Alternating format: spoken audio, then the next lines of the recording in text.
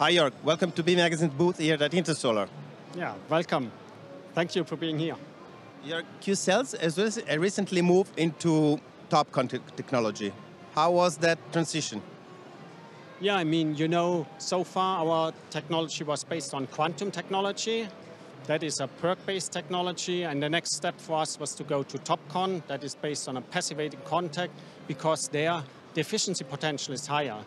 So therefore, currently we have efficiencies around 25%, and with TOPCon, we also think we can increase the efficiency to values well above 26%. And what says the company's technology roadmap for TOPCon? What will arrive? Yeah, I mean, with pure silicon, the higher you get, the more difficult it is, and finally you will reach the practical and physical limits. So we are very sure that we can push the efficiency value of TOPCon above 26%, but then it's getting very difficult, I guess. Maybe then if you want to increase more, you go to perovskite-silicon, because you already installed, are you currently installing a production line? Yeah, sure. If you want to overcome the physical limit of a silicon solar cell, you have to go to tandem devices. And there, we think the next big step would be a tandem device based on perovskite-silicon. And therefore, we are working very intense to make that as the next big game changer. And when could we see the first products coming to the market? Oh, yeah. So, I mean, currently there are still lots of development topics. I mean, you see, we are now at efficiency values together with our research partner like HZB, where I have achieved 29.9%. So efficiency-wise, in a small area, it's quite good.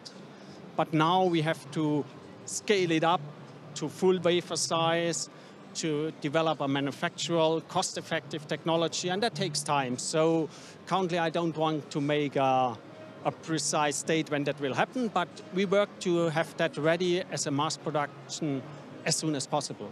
Production costs may be challenging for many years in this regard. Yeah, but in PV, production is always cost, yield, throughput, and all that, and that have to be under control before you really can launch a product. And for tandem devices, reliability is also a critical issue, and so also there, that is still a topic under development. We make there very good progress, but still a way to go till we can ensure, let's say, a warranty of similar like silicon, 25 years or even more. And is Qcells currently considering other technologies such as heterojunction or IBC or any kind of BC or back contact technology? I mean, we clearly have a close eye on these technologies because, if you look around at Intersolar, several competitors already launched heterojunction or IBC cells, but we focus more on one technology where we think that's the best from a cost perspective and from an efficiency perspective, and there currently we focus on TOPCon, and so far we don't see there's really a need to go to IBC or to heterojunction, but we are evaluating that continuously and see what the future will bring. And also with new technologies, scale is important. I mean, do you think also increasing capacities may help the technology become more mature, or are you betting more on increasing the efficiency rather than capacities? No, I mean, you need a certain capacity to have all the scaling effects. And if you look in the past, the bigger part of the cost reduction was based on more efficient mass production, scaling effects, and so on. So that was the bigger part for cost reduction. The other big part was efficiency. So both parts are important, and we are clearly working on both. So it's a combination of both factors. Sure.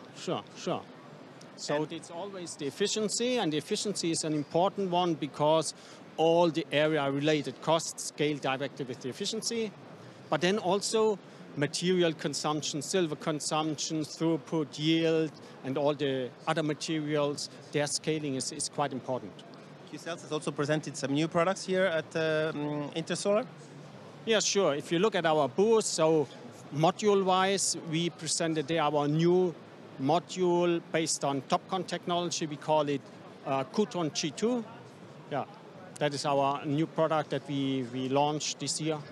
And let's make a forecast for 2030.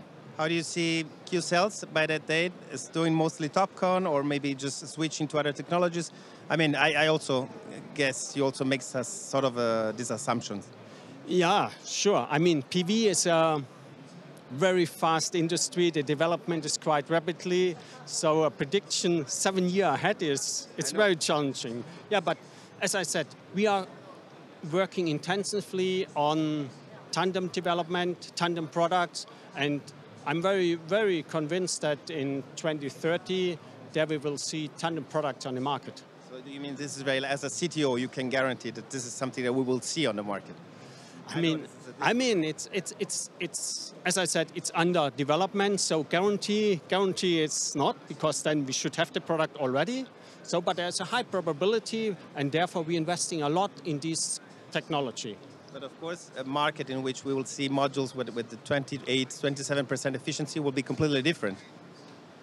Yeah, sure. The market, but the efficiency, I mean, in the past, if you look 7 years back or even more, when I started Qcells, the efficiency was at 14%, and now we are at a cell efficiency at 25%. And so I think technology will improve in the future. We will not stick at a certain level. And PV, I mean, fundamentally, if you look how to convert sunlight into electricity, the basic physical efficiency limit is well above 50%. And so therefore, the engineers and the technicians, we will find ways to improve the efficiency even above 30%. I'm very convinced. Thank you much for being here. Thank you. It was a pleasure.